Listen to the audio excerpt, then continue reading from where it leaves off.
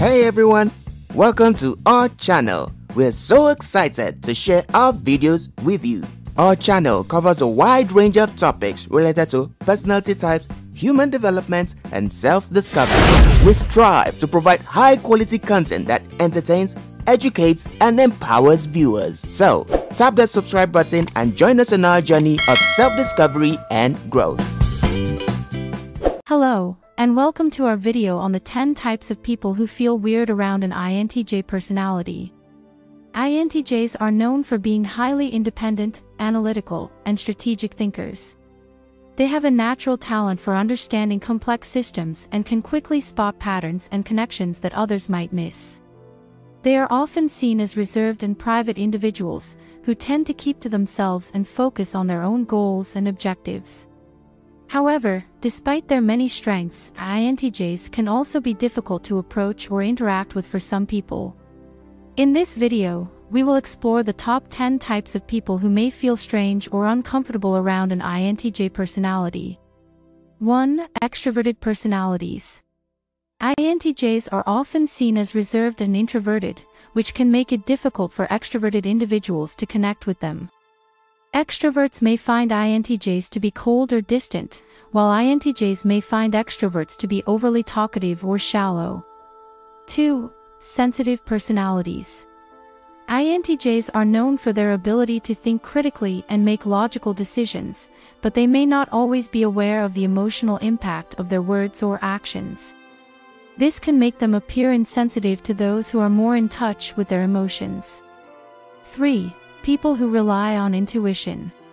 INTJs rely heavily on their logic and analysis, which can make them skeptical of people who rely more on their intuition or feelings. 4. People who are easily swayed. INTJs are known for their strong opinions and convictions, and they may find it difficult to understand why others would change their minds or opinions easily. 5. People who like small talk. INTJs prefer deep and meaningful conversations and tend to dislike small talk, which can make it difficult for them to connect with people who enjoy small talk. 6. People who are not goal-oriented.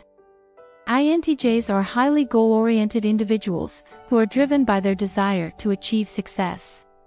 They may find it difficult to relate to people who do not share their sense of ambition. 7. People who are not detail-oriented. INTJs are known for their attention to detail and their ability to spot patterns and connections that others might miss. They may find it difficult to relate to people who are not as detail-oriented or analytical. 8. People who are not independent. INTJs value their independence and tend to rely on themselves to achieve their goals. They may find it difficult to relate to people who are not as self-sufficient. 9. People who are not good listeners. INTJs are good listeners and they like to have meaningful conversations. They may find it difficult to connect with people who are not good listeners or who are not interested in deep conversations. 10. People who do not respect boundaries. INTJs value their privacy and tend to keep to themselves. They may feel uncomfortable around people who do not respect their boundaries and who try to intrude on their private space. So, these are the top 10 types of people who may feel strange or uncomfortable around an INTJ personality. INTJs are complex individuals who are driven by their logic and analysis, and they may not always be aware of the impact of their words or actions. However, with a little patience and understanding, it is possible to connect with an INTJ and form a mutually beneficial relationship.